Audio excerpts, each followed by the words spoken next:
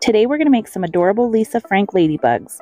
So I'm calling all of my friends who were school-aged, either elementary or middle school in the early to mid-90s. You know who Lisa Frank is, and you know her signature bright color animal print design. So that's exactly what we're going to put on this ladybug. I'm going to start with some Liquitex gesso to make sure that the colors get good solid coverage, because going over black is tricky, and then using neon paints is also tricky to get nice solid opaque coverage.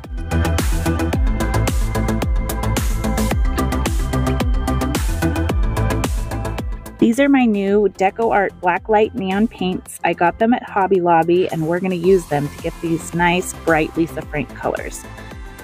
So neon paints are often tricky to get solid coverage, so I am noticing that right away. One of the tricks you can do that I did not do in this video is that you can mix a little bit of gesso in with each color, and that helps it get solid coverage faster. Or you can just do many coats. So I'm just going to keep continuing to give this several coats of color until I get the nice bright colors that I want. I'm kind of blending along the lines where the color meets, sort of like I do with my sunsets, but I'm not super worried about it being nice and, you know, soft blending, because there's going to be a design that goes over the top of this.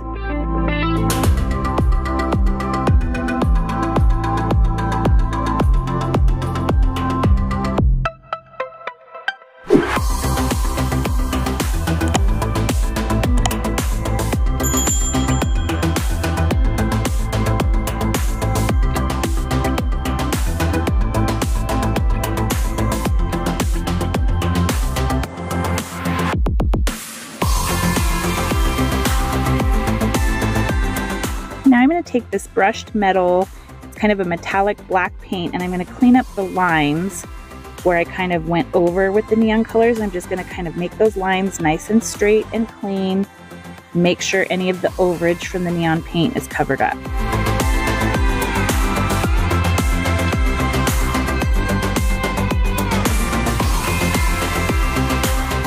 I'm also going to draw that center line between the wings right up the middle of our ladybug. And then I'm going to take some extreme hologram glitter paint, and I'm going to cover all of the neon paint to give it a nice sparkly base.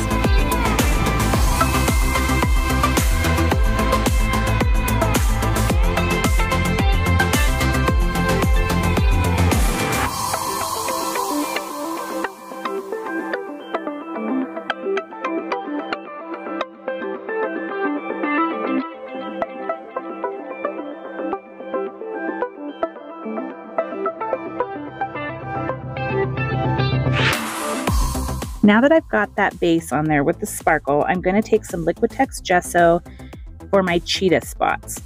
So my cheetah spots are going to be neon pink as well, so I need this nice base to help get the coverage over the previous colors and the glitter, and the neon pink is just kind of tricky to get solid color with, so I'm trying to give it the best bet that it's got without mixing the gesso in with the pink paint. Then I'm just going to get in there with that neon paint and start doing coats of the pink until I get the coverage that I want and some nice bright pink cheetah spots. I don't know about you guys, but summer seems to have disappeared on us, and we are starting school tomorrow. And it just is insane to me that summer's already over, even though it's hot outside. The kids are going back to school, and that just means fall is coming, and then Halloween, and then Christmas, and then New Year's, and then we start it all over again.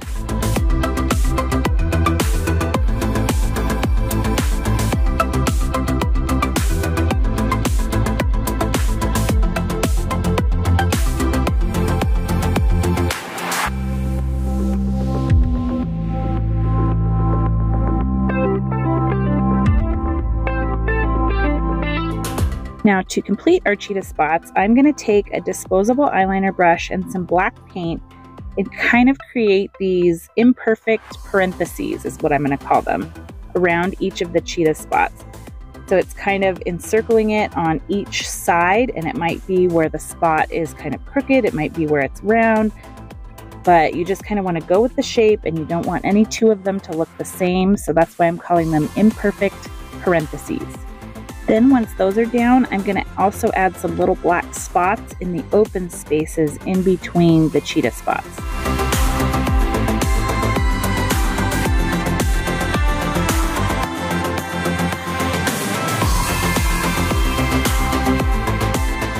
Now to give this little bug some personality, I'm going to use dotting tools to create her eyes. So I'm starting with a large dotting tool and doing the white part of her eyes, and I'm going to swirl it out with the eyeliner brush.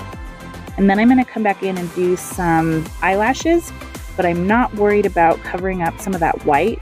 I'm more worried about the shape of my eyelashes, and then I'm going to come back and cover up the part that's supposed to be white with some more white paint.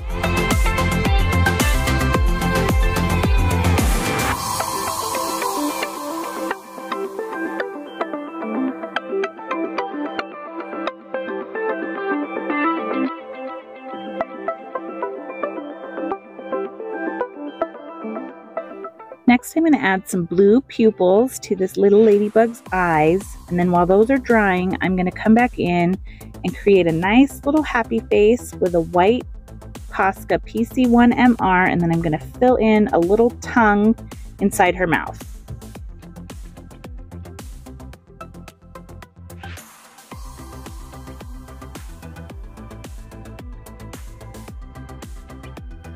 She also needs some little rosy cheeks, and I swirled the funny dots in the middle of these dots out with a dotting tool.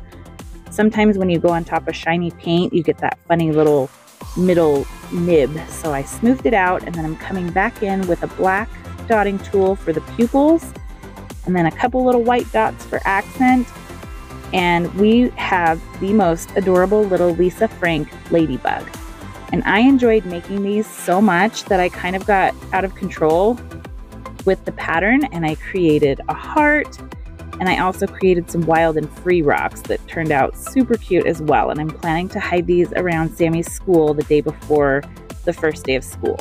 Let me know in the comments if I took you on a little nostalgic ride back to your childhood. Thank you so much for stopping by to watch. Keep your eyes peeled for a couple more back to school rock painting ideas. Take care, and I'll see you next time.